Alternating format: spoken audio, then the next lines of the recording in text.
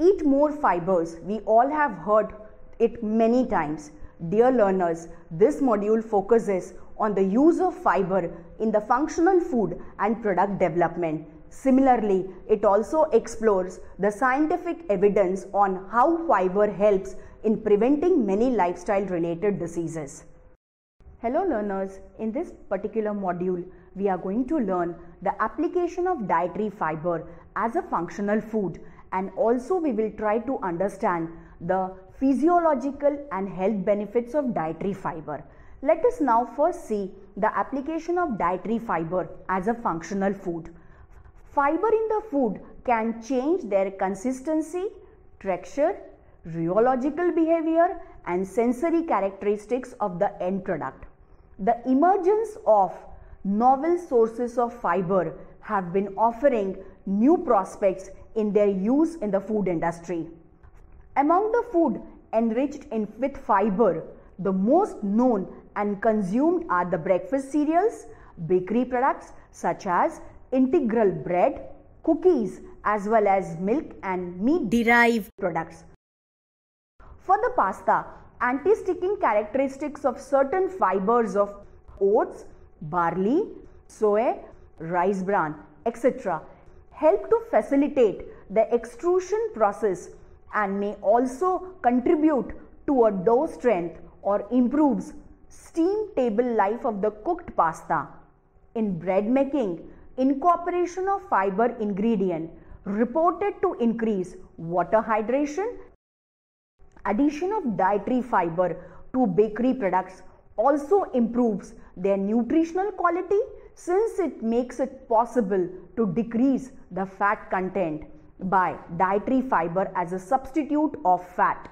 Without loss of quality, it can be concluded that replacement of wheat flour with defatted rice bran could be used without adversely affecting physical and sensory characteristics of cookies.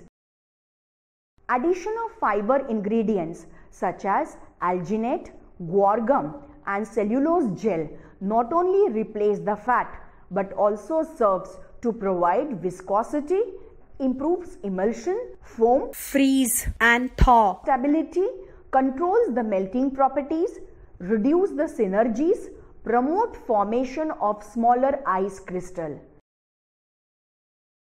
In case of beverages and drinks, addition of dietary fiber increases their viscosity, stability, soluble fiber being the most used because it is more dispersible in water than insoluble fiber.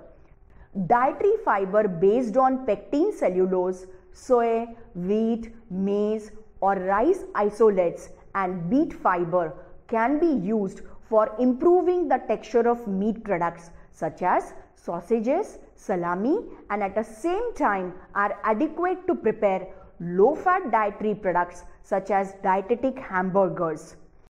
Let us now understand the health benefits of dietary fiber. The consumption of healthy, low-calorie and nutritionally balanced food containing dietary fiber has become a growing focus among the population. Role of dietary fiber has been proved in managing blood glucose levels, lipid profile improvement, constipation, weight management to name few. Let us now understand these health benefits and their mechanism of action. Laxation and dietary fiber. Dietary fiber mechanism which is associated with laxation is because of fiber increases the stool weight and bulk volume by microbiota physical volume and water holding capacity. Gas volume trapped in the stool to increase the bowel movement and frequency quality. Fiber from the whole grains, rice bran, fruits is recommended. Polydextrose, psyllium, inulin has a potential to treat the constipation.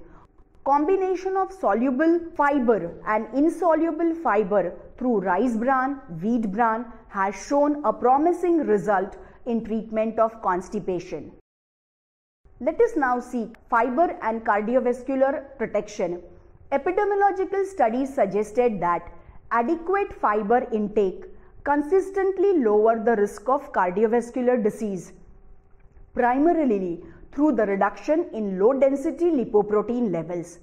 The result of randomized suggests that fiber may play a beneficial role in reducing C-reactive protein levels, apolipoprotein levels, and blood pressure, all of which are biomarkers of heart disease. Water-soluble fibers, especially beta-glucan, psyllium, pectin, and guar were the most effective for lowering serum LDL cholesterol concentration without affecting high-density lipoprotein concentration. In US, there are accepted health claims for ability of the oats, barley, and psyllium to lower the blood lipids. Other soluble fibers like glucans and pectins have recognized the ability to lower the blood lipids, regulation in individual countries, and determines the labeling claims. Let us now see the third benefit, fiber and type 2 diabetes. There are many theories surrounding relationship between fiber intake and type 2 diabetes. For the example, regular consumption of recommended amount of fiber has potential to attenuate glucose absorption rate, prevent weight gain, increase the load of beneficial nutrients, antioxidant in the diet, and all of which may help to prevent diabetes. Numerous large-scale cohort studies support a strong inverse relationship between dietary fiber consumption and development of type 2 diabetes. 15 grams of fiber per day has significant impact on lowering diabetic risk. People who ate high amount of insoluble fiber, say more than 17 grams per day, or cereal fibers more than 8 grams per day, had a less chances of diabetic risk. Fiber and appetite control. Multiple mechanism describes how fiber influence satiety. Greater satisfaction may be a product of increased time required to chew the fiber-rich food. Increased time of chewing promotes saliva and gastric acid production, which may increase gastric distension. Some soluble viscous fiber binds the water, which may also increase the distension. As a food moves through upper and lower gastrointestinal tract, various satiety-related signals are sent to the brain, and many of these gut hormones like ghrelin, polypeptide, glucagon-like peptide are thought to regulate the satiety, food intake, and overall energy balance. Let's now see prebiotic effect and short chain fatty acid production. Fermentable fibers may provide a number of health benefits by altering the composition of intestinal flora.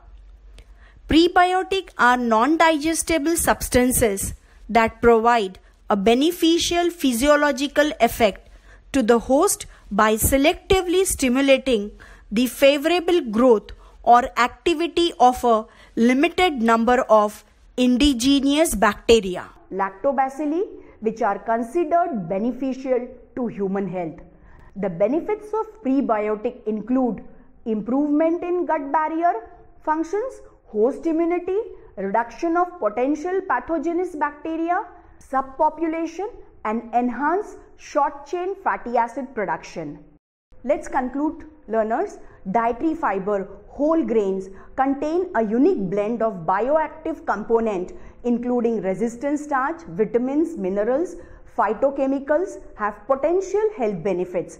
We have seen how fiber shows a promising result in preventing metabolic syndrome, improving gut health to immunity. Mechanism of action is attributed to several factors like increasing bile acid excretion, increase short chain fatty acid, carcinogen binding effects, to name few. However, further studies are needed in certain areas of dietary fiber and subfractions like beta-glucans, resistant starch, which may give a better understanding and mechanism behind it.